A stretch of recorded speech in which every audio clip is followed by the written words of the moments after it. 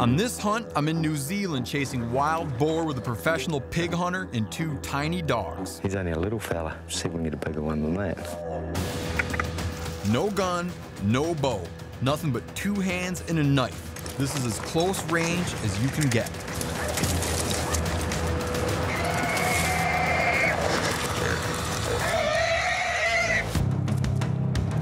I'm Stephen Rinella. To me, hunting isn't only about the pursuit of an animal. It's about who we are and what we're made of. It's about sustenance and survival.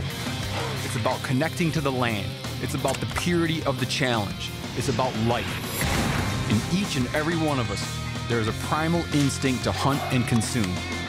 I live to hunt and hunt to live. I am a meat eater.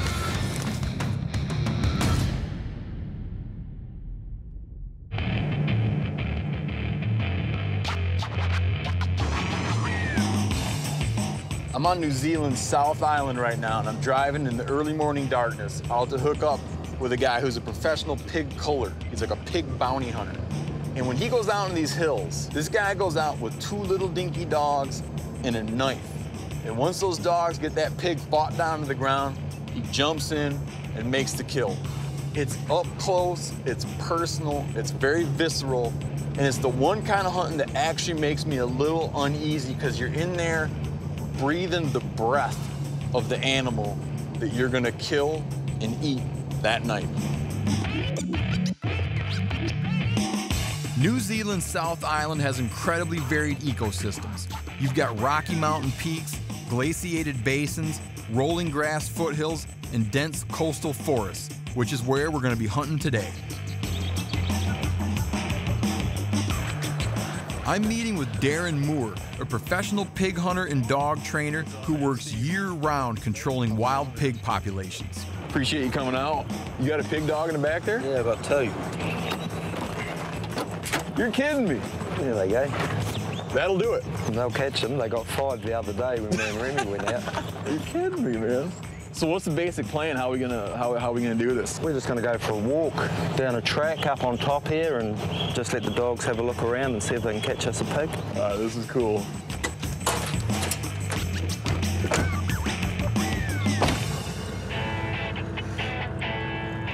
God, this is beautiful. How long have you been hunting pigs for? Like your whole life or what? Yeah, most of it since teenager. How many days a year might you hunt pigs? Probably 4 days a week. Oh, so you're full-on balls-out pig hunting? Yeah. Are there a lot of guys in New Zealand that are in the business you're in? A lot of people hunt pigs. But not professionally? No. But people will hunt them recreationally? Yeah, pigs probably get hunted more in New Zealand than any other game animal. Oh, really? Yeah. An invasive species with no natural predators, wild boars have been part of the New Zealand landscape since the mid-18th century, when Captain James Cook brought them from Europe on a voyage to the South Pacific. They've since come to be known as Cook's pigs, and they are considered to be a nuisance across much of New Zealand. In order to keep the surrounding farmers happy, timber companies call hunters like Darren in to cull the pig populations that emanate from their forests.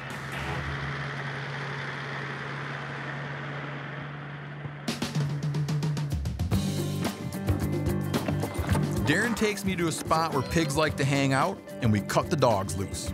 Oh, so they're not that small. Come here. But like a delicate-legged dog, though, huh? Fast, because they got whippet in them to make them run fast, because their pigs run so fast. I used to just have pit bull, but our pigs are running so fast, I had to speed my dogs up, so I put whippet in them. The 2 dogs, Spy and Winnie, are fitted with GPS collars so they can set out on their own to find pigs hiding in the brush. Get in here. Don't go that way. That goes like that? Yep. Once they're on one, Darren and I will catch up with them and finish the job. Until then, it's pretty much a stroll through the woods. Watching for evidence of pigs. That's pigs there, right? Yeah, that's what those dogs have just smelled. Yeah. Yes, he's only a little pig. That's his mark there. He's only about this big. Yeah. And taking in the scenery. Shh, that's a deer, It's deer. But mostly, it's a waiting game. keeping an eye on the GPS tracker and interpreting the dog's movements. It's clearly a skill that comes from years of experience. It's made us pig hunters lazy, this. Has it? We just have to run around after our dogs. Yeah, no, you just hang out. Hang out and wait. They start making some ruckus when they get on one? They will on a big one. Oh, they get more excited on a big one? Yeah, they don't trail bark like your hound dogs. They're quiet until they catch it. Uh-huh. Also, they practice like a stealthy. Yeah, they're stealthy. So how do you know where the hell they're at if you don't have GPS? You don't. Oh, really? So that technology's really helped out with. Yeah, before I had GPS, I used to run them with the dog that barked. Oh, really? Yeah. So you can find things? Yeah.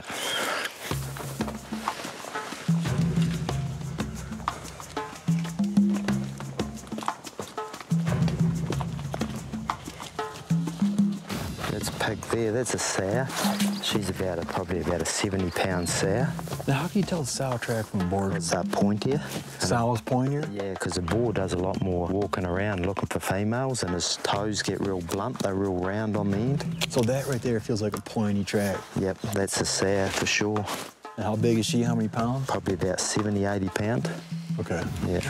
So that's a sizable pig. Then. That'd be a good pig to catch to eat. Yeah.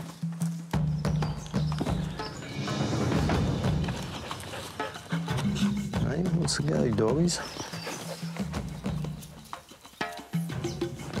Yes, boy. Come here, girl. Where you go? Here.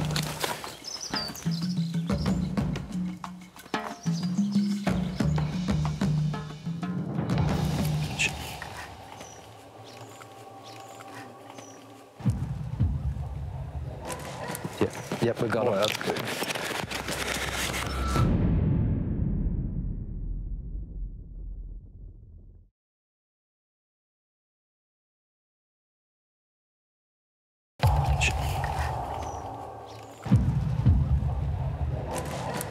Yep, we got it.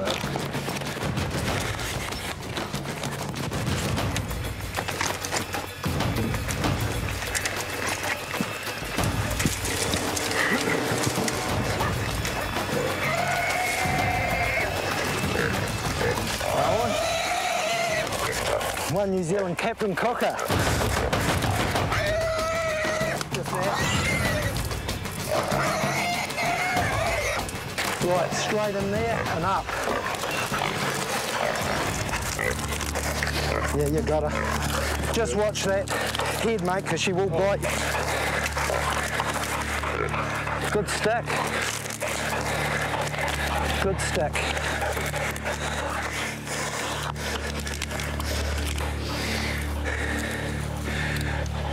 That was probably one of the better sticks I've seen a person do for the first time. Killed it just about straight away. That's a pretty good size sow for New Zealand. Good girl. Good girl. Hey?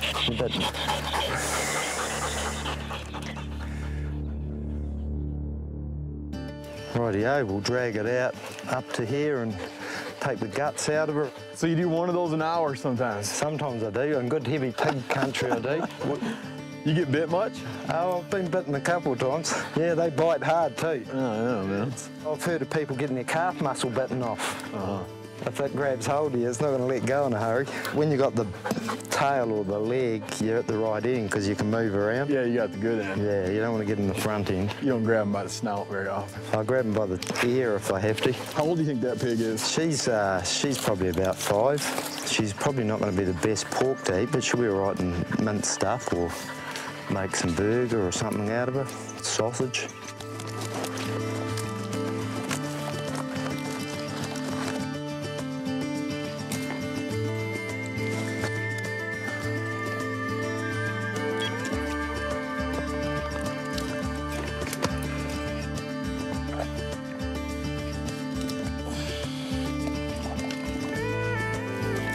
Job well done. What are you after? That heart. Ah, look at that. Did you get it? Yep, perfect. See that? Dead nuts, man. Hey, good wee knife. Got it right where you wanted. I'll show you how we tie their legs. You doing this to get it ready for transport? Yep. And just put a nick there as well. And just put that over there like that. Just put those through the grooves. Oh, so you're just making like a little place for that to land. Yep, well, it slips out, and then, Yeah. especially getting through all this heavier cover, it's nothing worse than the legs coming untied all the time.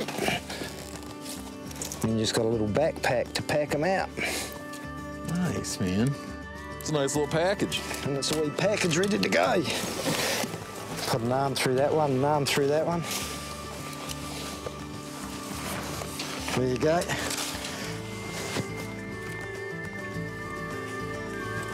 One pig ready to go out. It's not bad. That's all right, isn't it? That's a good way of going. Give him a wee kiss if you fancy, you know.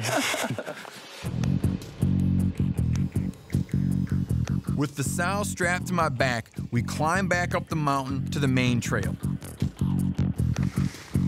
No sooner do we get to the top than Darren becomes concerned that the dogs are not showing up on the GPS. We might have to keep going and look for my dogs because they're out of range. Okay.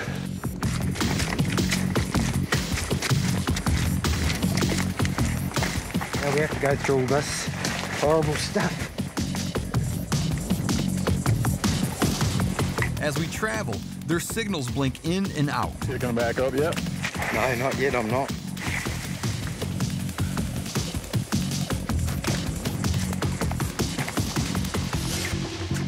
That might be a good pig. Yeah, she's running.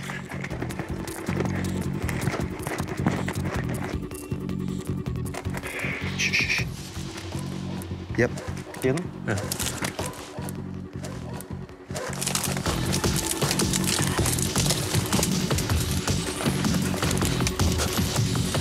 What we find is something that neither of us expects. Oh, it's underground.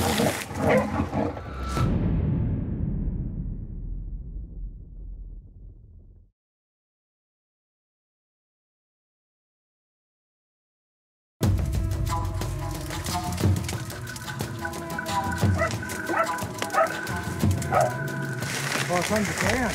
You're kidding me. Nah, good girl. They'll do that? Yeah. We're not gonna crawl in there. You can't go in there? Well, if it's a boar, he's gonna rip you to bits. Oh, really? What's he doing? He just got another hole? Yeah. Oh, I got a lamp. Here you go. That's why we couldn't find our dogs. They're underground. He's around the corner. He's probably about here. I hear him. As we assess the situation, we start to get a picture of what exactly is going on here. The dogs have chased the pig into an underground tunnel. There's an entrance and an exit, but for whatever reason, the pig seems to be staying put. I didn't know pigs went underground. Well, I'll go any way to get away from dogs. And the dogs have been in there fighting them. See how dirty they are. Our initial thought is to try to dig down from above it.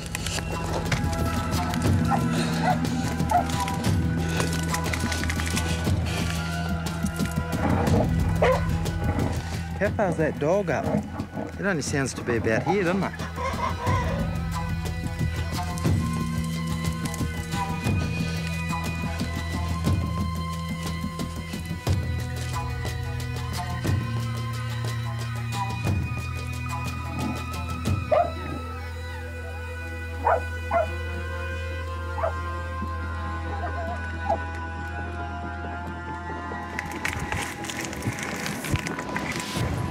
It's a good-sized pig.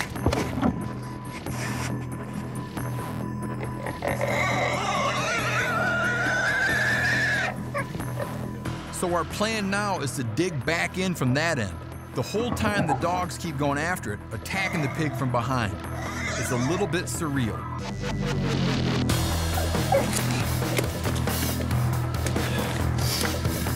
As soon as that hole gets big enough, that pig will come out because he'll be getting sick of getting his ass in, but...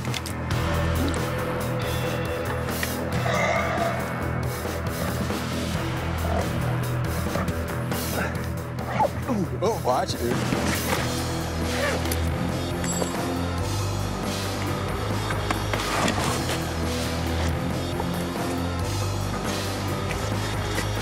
Now we should be able to drag him out straight up. Oh, crikey. He's jammed, isn't he? Yeah. He'll come out.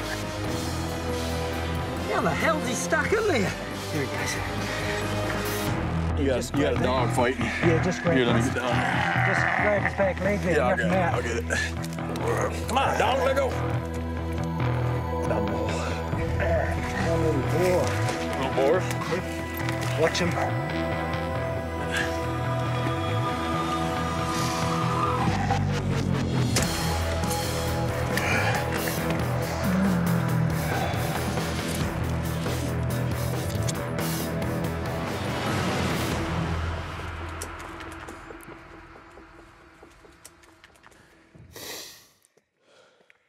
Wow, what a pig hunt that turned out to be. Man, let me see you do one of those an hour. Nah. That was a hunt, man. That was a dig.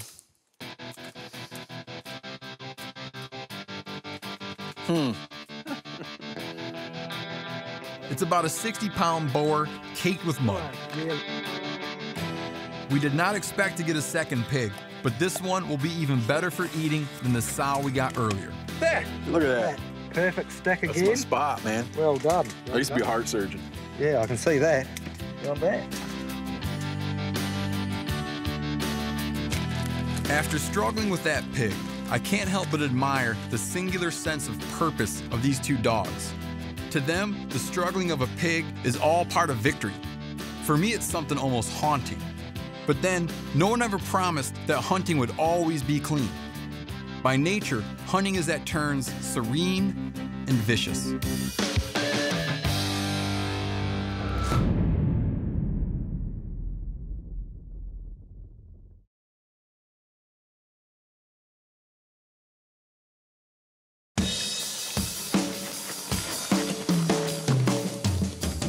We're gonna demodify this pig right here, who's a total mess. Look at that. Oh, he's light colored. Grey. That's quite a common colour for it. That's a common color? Yeah. We're going to wet him in the river and then on a lighter fire, and then when we put the wet pig on there, it'll burn his hair and we'll scrape it with a knife. Gotcha. I'm looking forward to seeing that. I've never seen that happen before.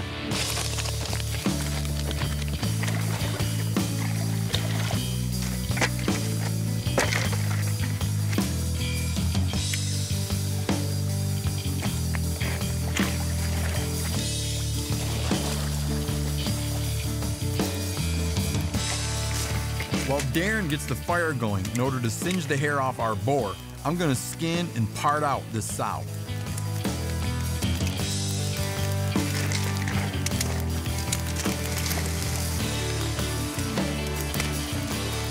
Smells good.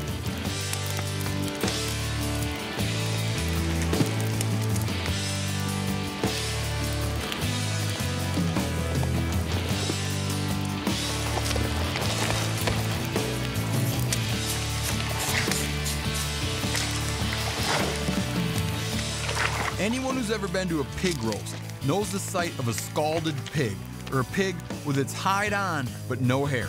That's real nice. Thanks to my own lack of imagination, I never thought this was achievable for a hunter. It seemed like something for commercial processors only.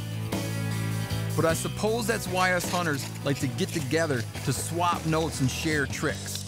Not all information has to come over a Wi-Fi connection. So there you go, one scalded wild pig. And that turned out nice. Yeah, be all right to roast them up now. We don't normally eat the skin, we just cook it with the skin on, and it keeps all the moisture. Oh yeah, for sure, yeah. It's pretty tough on the wild pigs, it's not like domestic. Oh, the skin is? It's a lot harder to eat. Once Darren has all of the hairs shaved off, he then shows me an ingenious way of butchering the pig that I've never seen before. So you're coming right down, so you got it right down the side of the backbone. Yep. You got the loin on there. He strips the meat away from each side, leaving the legs intact and attached. One side of pig. I like that. Basically making a side of pork minus the spine and ribs. That's beautiful. He looks a hell of a lot better than he did when he come out of that hole, two dogs hanging off him. He does. That's beautiful, man. That makes my day right there. So with both pigs butchered, it's time to head back to Darren's for a real New Zealand home-cooked meal.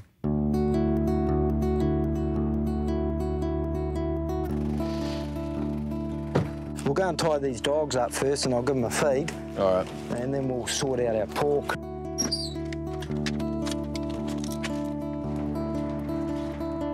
Oh, you got a whole pack of hounds back here.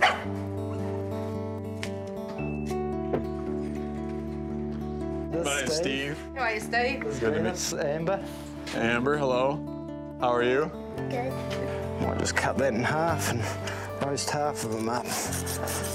I won't get the rest in the roasting dish. Bit of salt on there, bit of olive oil. It's good for you.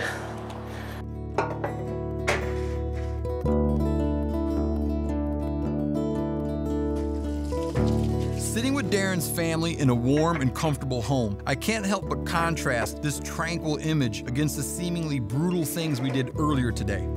Oh yeah, look at that. Look at that. I'm reminded of something that the writer Barry Lopez describes as the gap between civilized man and the society of the hunter. As modern hunters, we straddle that gap. 1 foot in now, 1 foot in then. If we let the gap grow too wide, more and more of us will grow uncomfortable with our own savage history as hunters, with what it means to go out onto wild land to kill our own meat. I want to thank you, thoroughly for everything today, man. Well, it was a joy to have you.